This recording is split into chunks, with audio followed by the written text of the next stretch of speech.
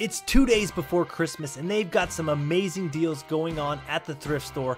I want to show you what I've been eyeballing and what I have my sights set on at the thrift store right now. They've always got great treasures behind Treasure Island, and this Jadeite Anchor Hocking piece has caught my eye, but they want too much money for it. Right next to it is this really ornate and decorative glass antique Asian bowl. I'm really intrigued by it. I think it's worth a lot of money. Up top there, they have this interesting looking cat statue by Sandy Graves. They want $600 for it, and that's about what it's worth. Next to it is this really cool Gucci incense holder, but they want $100 for it. I think I can get maybe $300 for it. Coming over to the furniture section, you can see that sign there says 25% off yellow tagged items and 50% off orange.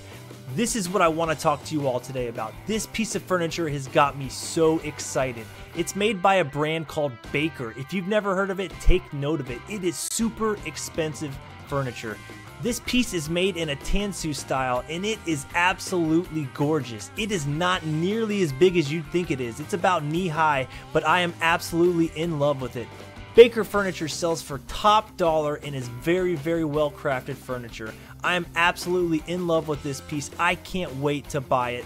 They're asking $400, but the yellow tag says I can get it for 25% off, and that would make it $300. But here's the catch. They're closed tomorrow on Christmas Eve and also on Christmas Day. They open up on Monday, and on Monday it'll be 50% off, so they're only going to want $200 for it on Monday.